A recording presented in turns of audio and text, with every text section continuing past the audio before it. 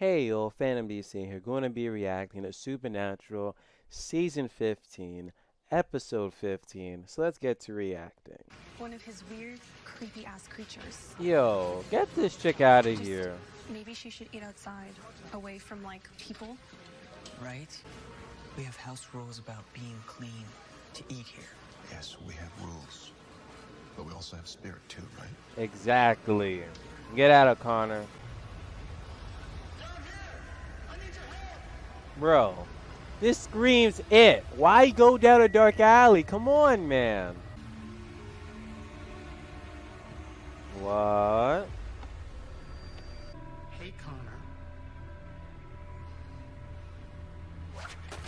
Yo. Last night, power goes out in Atlantic City. So local crews can't find anything wrong. There was no storms, nothing wrong with the grid. Still, darkness. Amora? Cass, it's been so long. Hey, right on time. Local cops can handle it.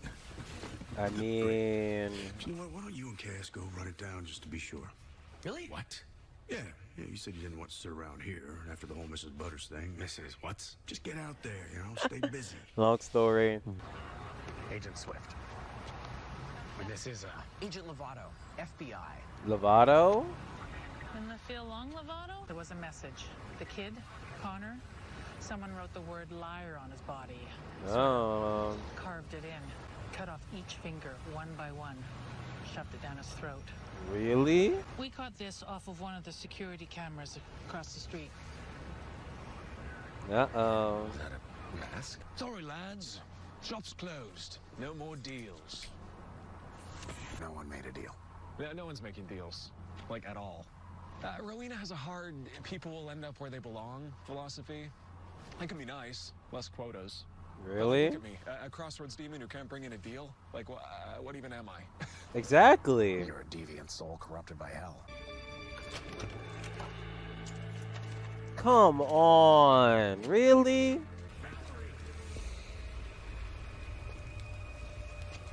Oh, she next.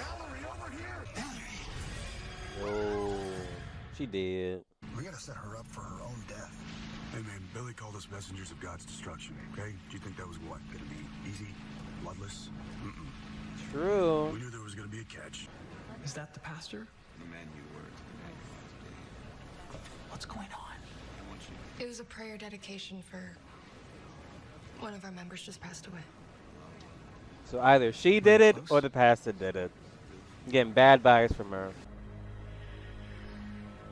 Damn. She's still alive. What is this, Saw? Ooh. 3 hours. What I said earlier about Connor? Excuse me.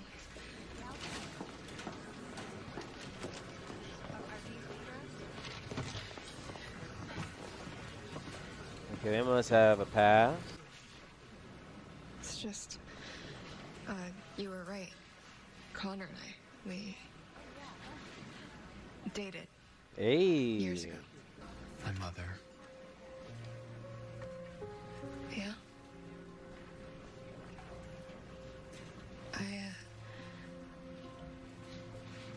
My mom died 3 years ago. Everyone's parents keep dying on this It's just me show. and Pastor Joe. Has anyone else from this faith-based community gone missing? Not missing, but people come and go all the time. Like who? I know, Brother Rudy, for instance. He handled most of our AV and tech. Connor didn't have to live in fear of who he was.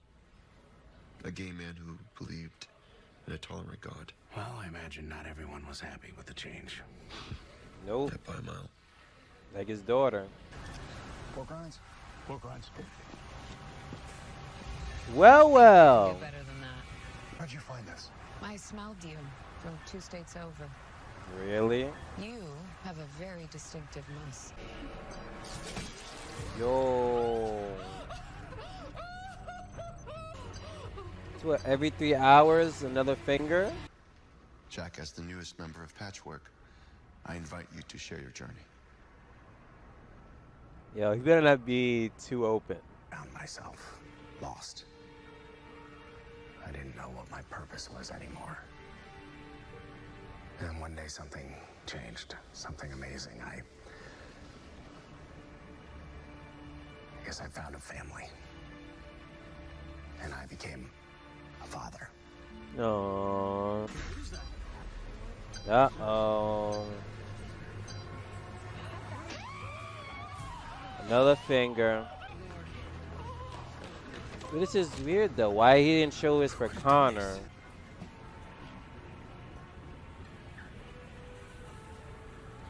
No. No. Not I surprised. won't betray him like that. The former death. He told us you were the firstborn. Or he told you what you needed to hear.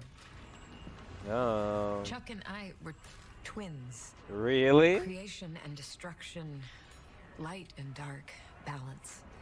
Maybe I'm a fool, but I believe caging me hurt him deeply. Lust. Why did you bring her back? Oh. You said that you wanted to show me something. I wanted you to see that your mother was just a person. The myth you'd held on to for so long of a better life, a life where she'd lived, was just that. A myth. Yo, be careful with your word. I thought having her back would release you. Put that fire out. Look at you. Just another cosmic dick rigging the game. Think he gives a rat's ass about you? Well, now I was living in a dream world. Yeah. Trust you? I No. would never hurt you. I'll think about it. Okay. Progress. So many frowny faces. This is so crazy. Can you Yup, believe you're this? next. Yo. Never trusted her. Sylvia, Shut up. let me help you. Like you helped Mom. Let me help you. Everyone's trying to help me. Who are you? You're nothing. You're just a scared little boy trying to make your daddies happy. And little do you know. What? What are you? An angel. Yo. When I killed Chuck and Amara, I'll die too. Billy's Billy's spell's been turning me into some kind of bomb, and when I go off, God and Amara will cease to exist. Don't tell Sam and Dean. He's going to. They won't They're gonna know. They're gonna know. I know. Dean, He already telling him. in case something goes wrong and I don't make it back, there's something you and Sam you need to know. Like, he didn't give it an episode or two. He was like, I'm telling them now. So, not gonna lie, I enjoyed the hell out of this episode of Supernatural. Again, could be biased because in the previous reaction, near the end of the episode, when Jack was saying his wish, my wish was to see Castiel in next week's episode. Here we go, Castiel, back at it again, doing a case with Jack. And hey, early on in that case, I like predicted it was their daughter. Because when Jack interaction with her the first time, I'm like, it could be her, or the father, or it could end up being, that tech guy. But the moment as the episode was progressing, like maybe the tech thing was just to throw the wrench. Even as Jack and Castiel even like went into his apartment or whatever, it was his apartment. Even they were even speculating maybe it's not really him, and boom, he was probably like one of the very first victims. Because even when the pastor was talking about, oh, if anyone has been like missing or whatever, oh, it was the tech guy. And then it came to Connor. And then it came to the other chick who was freaking stealing. Like, come on now, really? Really? Like, eesh. But how it all ended is where they arrested the daughter, but that red-eyed demon, which okay, for even talking about this red-eyed demon now, no more deals for Rowena. For ages, they've been doing, the crossroad demons and doing this whole contract thing, and now Rowena's like, enough with that. Like, I can see Crowley rolling over, waking up like, what? No more freaking deals? We've been doing deals when I was reigning, even before then. And now that's just ending? Like, yo, I highly doubt they're going to bring back Crowley. But if they do, yo, I would love a scene where Crowley's talking to Rowena about, so this is what you've been doing since you have now taken over. Hell. Like, oh my gosh, still gets me that freaking Crowley's dead. But the whole freaking, one more thing before I transition to that freaking whole Dean and Amora thing, which again, just seeing the actor and actress, of Dean and Amora, love their scenes together. Truly love it. But Jack drops a bomb. Literally, he is the bomb, really. When they talk about, when all this stuff is done, I'm pretty much a bomb that's going to kill both Chuck and Amora, and I'm dead. I'll be gone. And that immediately reminds me, I forgot which season it was. It's either season 8 or 9 or so. I know some diehards can remember it way faster than me. Of when Sam was doing the whole trials thing. And by the end, all the trials was done. He was supposed to die, but then Dean was like, no. It ain't going to go down, Chuck. It ain't going to go down whatsoever. And it seems like it's going to end up being the same thing as my prediction, how the season's going to end. I don't see Jack die. If he does, I'll be shocked. And hey, but if not, it seems like it's going to be like a repeat of that.